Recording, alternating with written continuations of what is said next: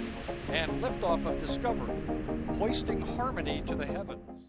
Hello everyone, today we are taking a look at NASA's current SLS wet dress rehearsal progress, and the different problems the launch vehicle has run into.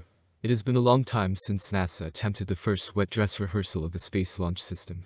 Since then, multiple months have passed and a host of problems have arisen, all of which have held back the test, and a large number of other tests such as Artemis 1 planned later in the year. Now in the middle of June, the agency is trying to finish the test successfully. Specifically, the Space Launch System was recently rolled back to the pad after receiving multiple repairs to the rocket and ground systems. Here sat in the vehicle assembly building while everything was fixed. The agency is confident that they will test the rocket soon, and this time it will go according to plan. However, we will have to wait and see if this is the case or not. The Space Launch System is one of the most powerful rockets ever built. Unfortunately, we are yet to see it launch due to what seems like constant delays and different issues. What was originally meant to be a multiple-day test is still in progress months later. Here I will go more in depth into some of the problems this system has been facing, what NASA is working on now, and what to expect in the near future. Over the past few days, NASA has been trying to begin and complete the wet dress rehearsal. This began on June 17 when the agency provided an update that suggested that they were on track to begin the approximately 2-day wet dress rehearsal for the agency's Artemis 1 mission.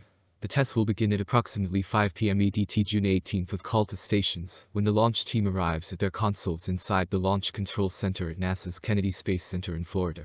The rehearsal will run the Artemis 1 launch team through operations to load propellant into the rocket's tanks, conduct a full launch countdown, demonstrate the ability to recycle the countdown clock, and also drain the tanks, to give them an opportunity to practice the timelines and procedures they will use for launch.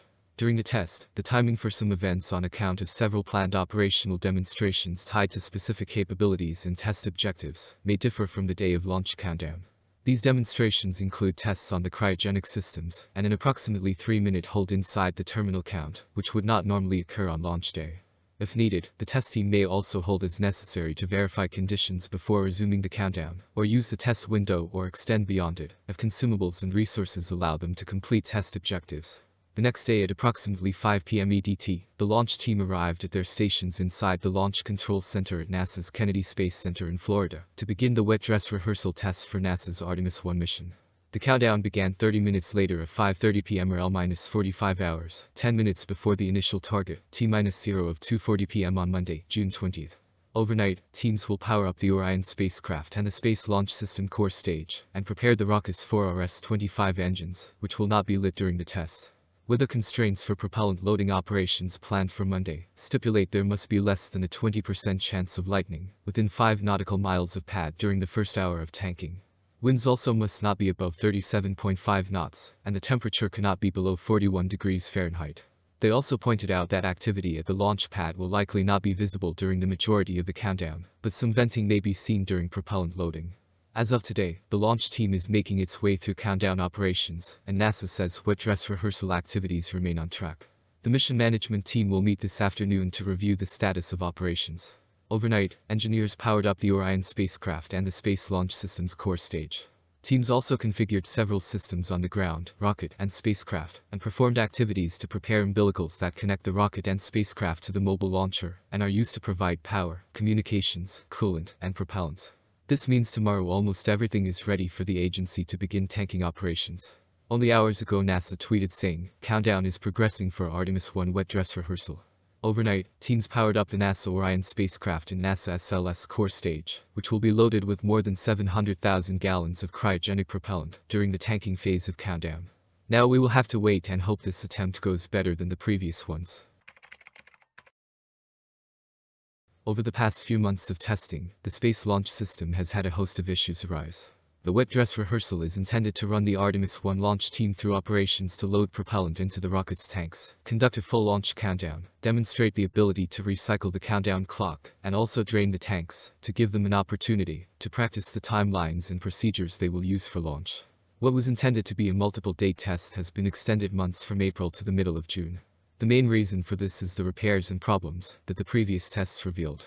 This began with a liquid hydrogen system leak that stopped the initial wet dress rehearsal back in the middle of April.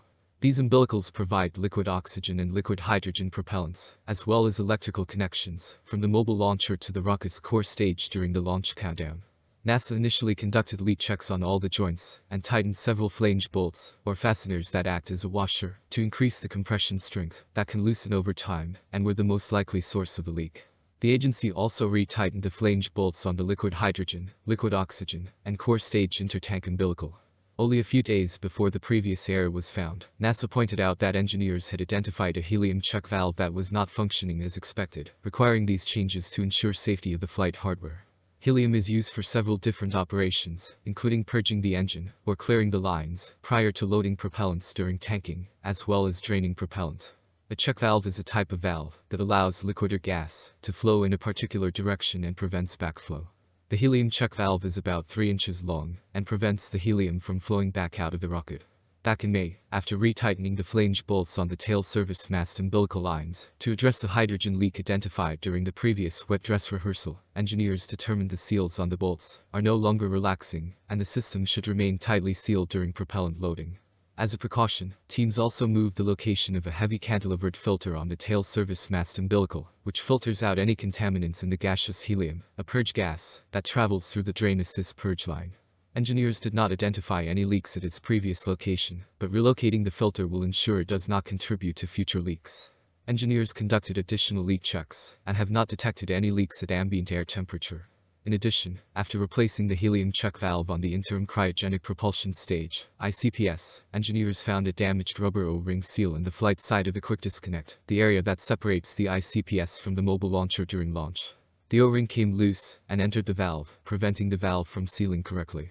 Teams removed the flight and ground side of the quick disconnect system and replaced support hardware that was downstream of the check valve. Most recently, the rocket has been inside the vehicle assembly building working on all these different issues. Specifically, teams completed several major objectives, including assessing the liquid hydrogen system leak at the tail service mast umbilical, replacing the interim cryogenic propulsion stage gaseous helium system check valve and support hardware, and modifying the ICPS umbilical purge boots.